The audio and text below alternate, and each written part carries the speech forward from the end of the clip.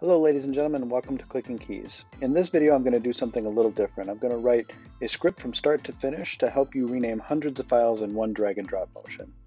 I'd love your feedback. Please write some comments below and let me know what you think of this video compared to my other style of videos.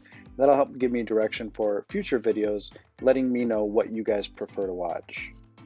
With that said, let's get into it.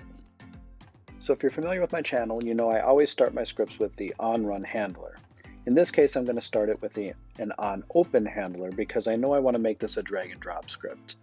After the open, I'm going to follow it with two parentheses and a dropped files. That's a variable that will collect all of the files that are dropped onto the script in order to start the script, and then we will process the files from that variable. So my first statement is going to be a display dialog to show the user a message with a default answer of nothing, which will allow them to enter some input. So the whole line will be set new name to text returned, the text that they enter, of the display dialog. Please enter your new file name with a default answer of nothing. I could put in a value in the default answer, which would then set the input field to whatever value I've entered there. In this case, I don't want to put any value in, so I'm just going to leave it an empty string.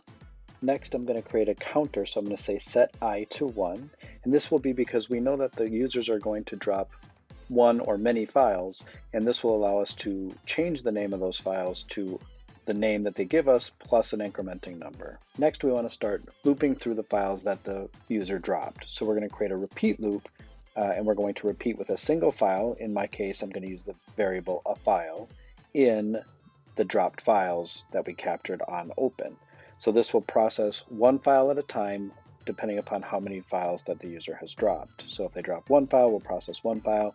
If they drop 25 files, we'll process each of the 25 files one at a time. And because we know we wanted to create a counter, just before I start my repeat again, I'm going to say set I to I plus 1. This will change the value of the variable I to whatever it previously was plus one number. So it'll just count up 1, 2, 3, 4, 5 for however many files the user has dropped.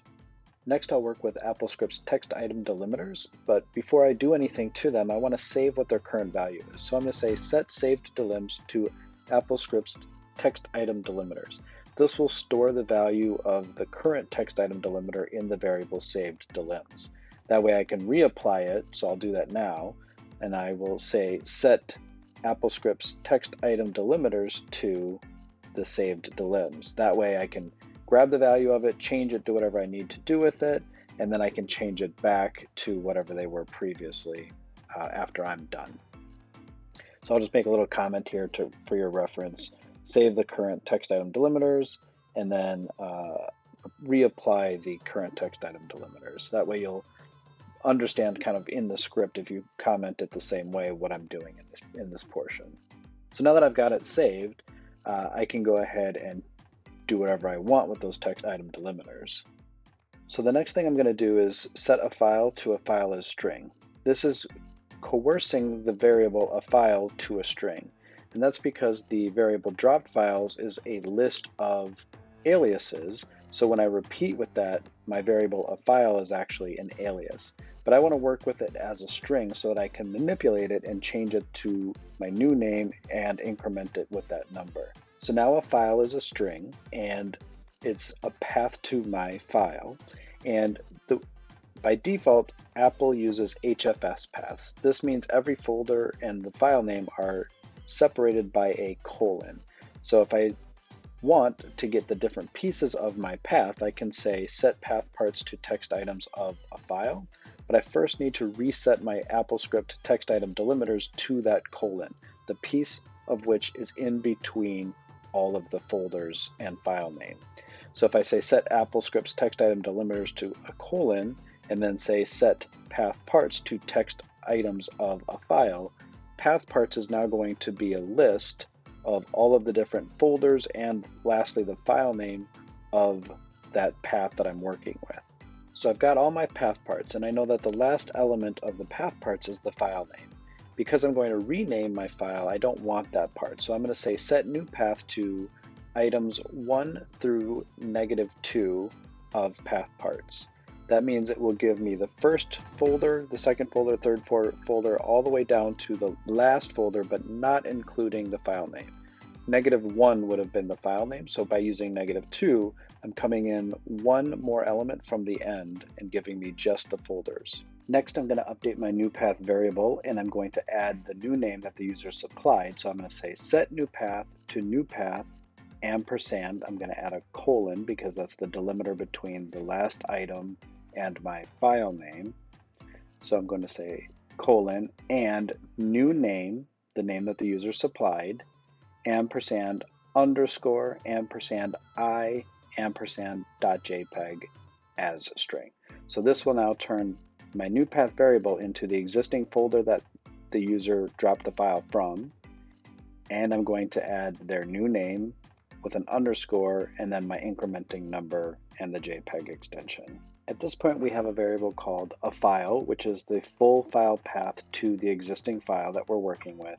And we've got a new path variable that contains the folder structure of the existing file, but also a new name applied to it. So now we can take those two variables and use them to rename the file. I could rename the files by doing a tell application finder statement, but I don't like to script the finder if I can avoid it because it's not as stable or as fast. Instead, I'll rely on a shell command. So we'll say do shell script, quote mv space quote ampersand quoted form of POSIX path of a file ampersand space ampersand quoted form of POSIX path of new path. Let me explain this in a bit more detail so it makes some sense. So the do shell script portion tells it to make a call to a shell command.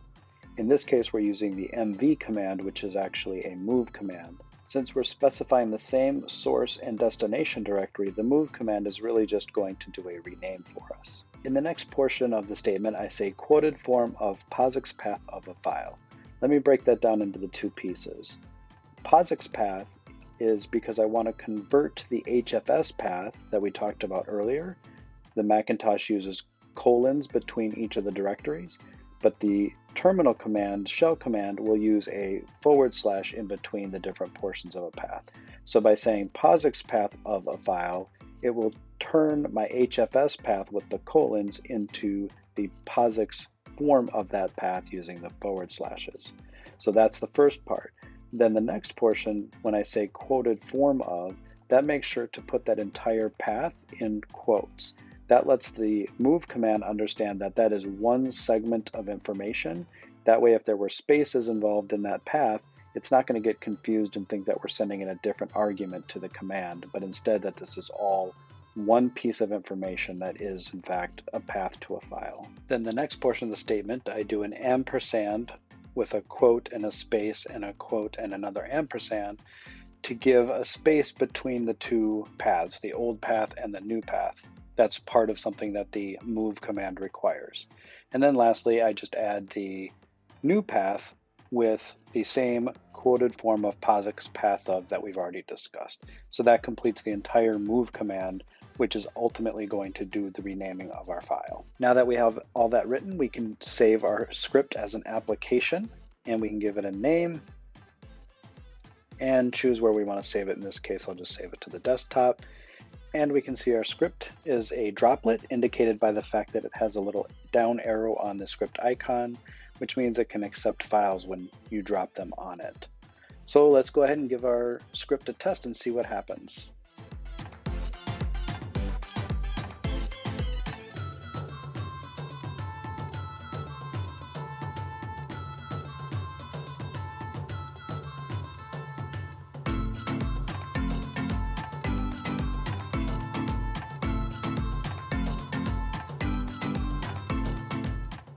Now you've got a script that can rename hundreds of files with just a drag and drop. Thanks so much for watching. I hope you've liked this video. Please let me know in the comments below what you thought of the new format. If you've liked it, I'd love to hear it. If you think it needs some work or you prefer the other method, let me know that as well. I always look forward to your feedback.